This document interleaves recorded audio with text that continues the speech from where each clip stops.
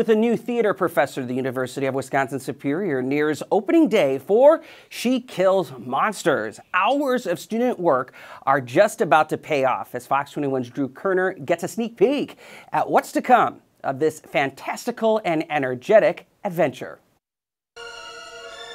The stage is set for a comedic and heartwarming dungeon crawler at the University of Wisconsin-Superior as the curtain opens for Friday night showing of She Kills Monsters.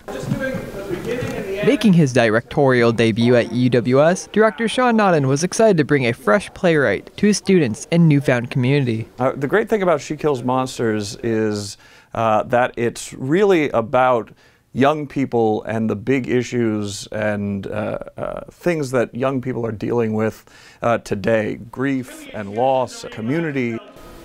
Ever since elementary school, I've been passionate about acting, and I saw that the show was She Kills Monsters, which I've wanted to do for a very long time.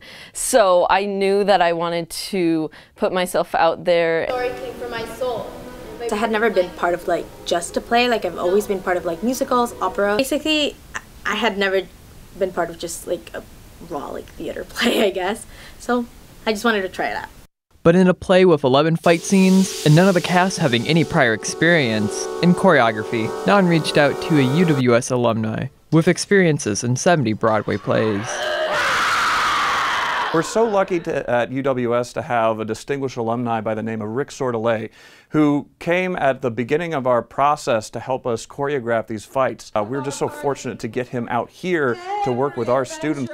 She Kills Monsters follows the story of Agnes, who tries to reconnect with her dead sister by playing her locally famous Dungeons & Dragons campaign.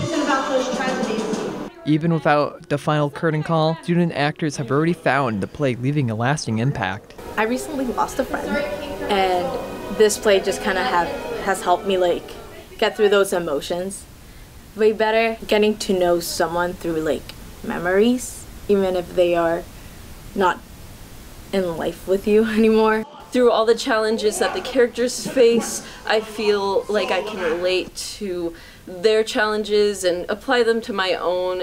In Superior, Drew Kerner, Fox 21 Local News. Well, that looks fantastic. She Kills Monsters will have 6 shows in the Manion Theater at UWS Fridays and Saturdays, 7:30 at night, 2:30 on Sunday afternoons. This will happen throughout November the 16th there, or until it, I should say. Admission is $15 for adults, $10 for the seniors and college students, and $5 for UWS students. Of course, with that valid ID, you need to show your proof. You know what I'm saying? I've always tried to get in as a college student. It doesn't work anymore.